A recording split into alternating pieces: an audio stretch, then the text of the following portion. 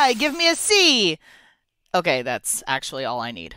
Hey there, everybody. Welcome to episode number 509 of this here electronic engineering podcast called Amelia's Weekly Fish Fry. Brought to you by eejournal.com and written, produced, and hosted by yours truly, Amelia Dalton. Yes, we're talking about ICs today, the trends around them, how we can test them, and why automation for 2D and 3D IC design for test is the way of the future. Also, a little later on, I investigate a unique new semiconductor material that is being called the best of all time. But first, please welcome Vidya Neerkundar from Siemens to chat all about IC design for test and the new Tessent multi-die software solution. All right, let's go. Hi, Vidya. Thank you so much for joining me. Thank you, Amelia. Thank you for having me. Absolutely. Okay, so first off, let's start with a big question. What are some of the trends you're seeing as growth in the IC industry today?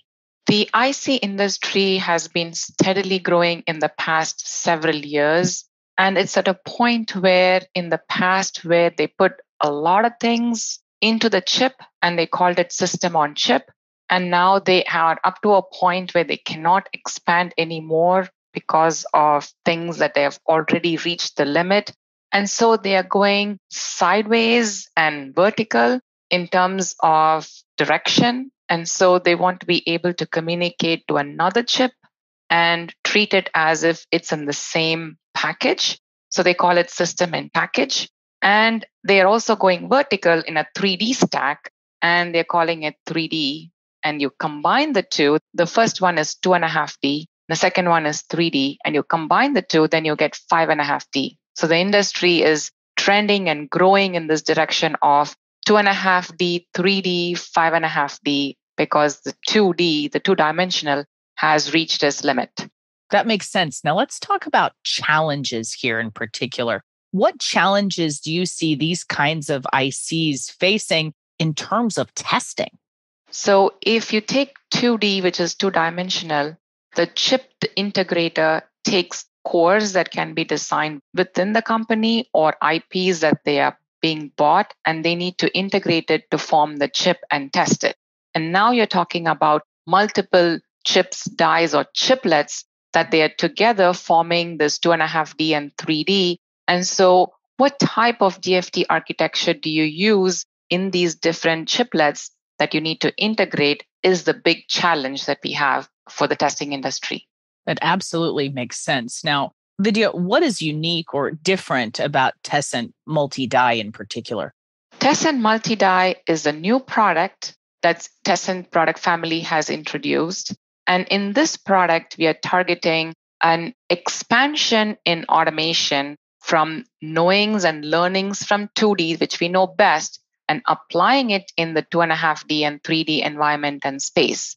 And so the Tessent multi-die allows you to have standards that you were used to in the past, still keep them in the 3D device, plus adhere to new standards like IEEE 1838 that only gives you the standard of the primary test axis or the secondary test axis, the serial mechanism, or the optional flexible parallel port, but it doesn't give you the tools to automate it. And that's what the Tessent multi-die is doing for you, along with creating the interconnect test between the chiplets or dies, which without the interconnect test, you're not going to be able to see if these dies or chiplets can communicate with each other effectively.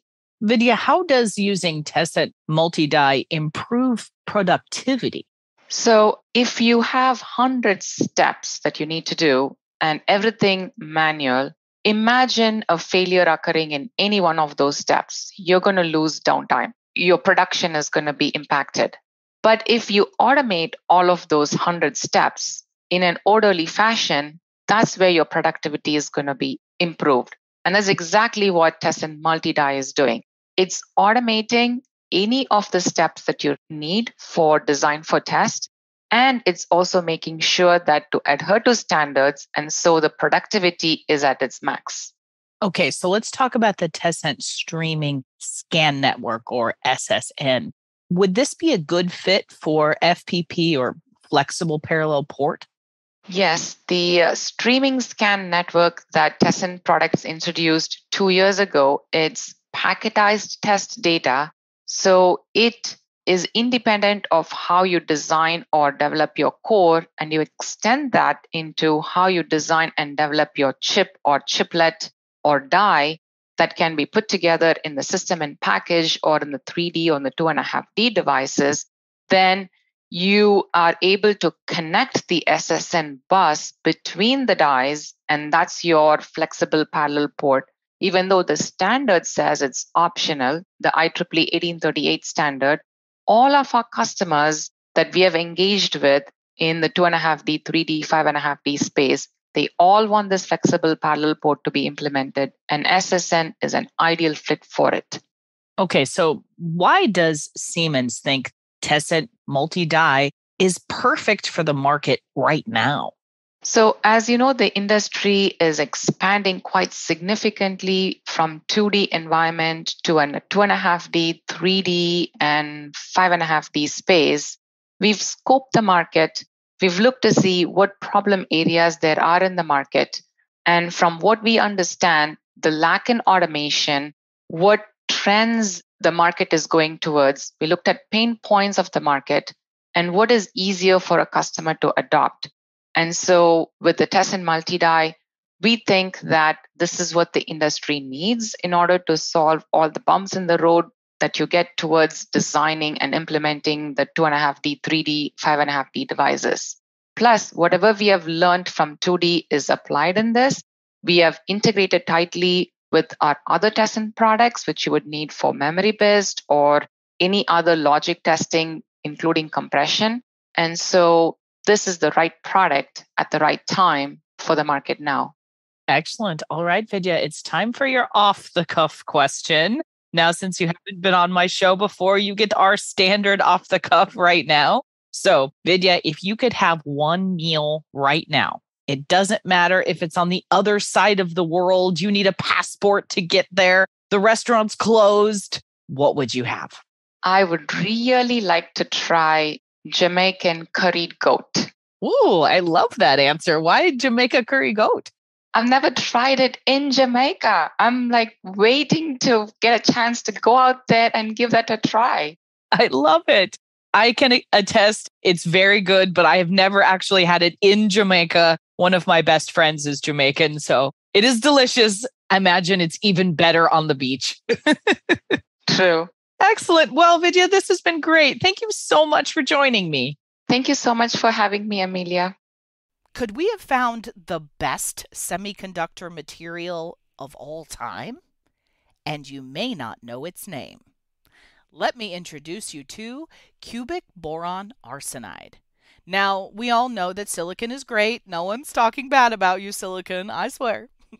But this cubic boron arsenide, well, this may flip the script when it comes to the semiconductor industry. So we all know that silicon lets electrons move through its structure easily, but it's not that great when it comes to being accommodating to holes, electrons' positively charged counterparts. And silicon is also not that great when it comes to heat conduction either. But cubic boron arsenide actually improves on both of these issues. Not only can it provide high mobility to both holes and electrons, but it also has fantastic thermal conductivity. So, a team from MIT, the University of Houston, the University of Texas at Austin, and Boston College found that cubic boron arsenide has the third best thermal conductivity in the world. MIT postdoc Jungwoo Shin, lead author of the associated research paper about this new material, says this: heat is now a major bottleneck for many electronics. Silicon carbide is replacing silicon for power electronics in major EV industries, including Tesla, since it has 3 times higher thermal conductivity than silicon, despite its lower electrical mobilities. Imagine what boron arsenides can achieve with 10 times higher thermal conductivity and much higher mobility than silicon. It can be a game changer. And importantly, it was the use of MIT's ultra-fast laser grading systems that gave this team the ability to demonstrate the material's high mobility for electrons and holes alike. But is cubic boron arsenide ready for prime time? Absolutely not. So far, this arsenide has been tested only in small batches. So first, this team needs to figure out how to, in a practical manner, make this new material in usable quantities. And right now, this team is currently making only very non-uniform material. So they need to produce enough uniform material in order to test it and get reliable data from it. And from there are also issues that surround production and purification of this material as well. Considering how pure silicon is, this might be a big challenge. So we'll just have to wait and see. Above all else, though, it does seem like this team is hopeful for cubic boron arsenide and the potential of it making its way into the semiconductor industry. So if you want even more information about cubic boron arsenide and this research study, I've included a couple links in the YouTube description and on the landing page on eejournal.com. Hey, have you checked out EE Journal on social media yet? Well, you should. You can find us at facebook.com/EEJournal. If you're into Twitter, you can monitor our tweets at EEJournalTFM. And don't forget, if you would like to follow my personal Twitter account, check out Amelia D. 1978. And hey, if LinkedIn is more your thing, sure, I dig it. You can follow us or me on LinkedIn as well. And we have a YouTube channel, youtube.com/EEJournal. Folks, it is chock full of all kinds of techie videos, including our very popular Chalk Talk webcast series, hosted by me, and a selection of fish fry podcasts as well. And you can subscribe to our EE Journal YouTube channel as well. I'm just saying. Also, by clicking the links below the player on this week's Fish Fryin' page, you can subscribe to this here podcast through Spotify, Podbean, or Apple Podcasts. And remember, if you'd like to further support this podcast, please leave me a review and 5 stars on that podcasting platform of your choice. Also, if you'd like any further information about the stories covered in today's show, just head on over to eejournal.com and look for this week's Fish Fryin' page. Thank you, everyone, for tuning in. If you know of any cool new technology or heck, you just want to chat, shoot me a line at Amelia, that's AMELIA, at eejournal.com, or post a comment on our forums on EE Journal. For the week of December 2nd, 2022, I'm Amelia Dalton, and you've been fried.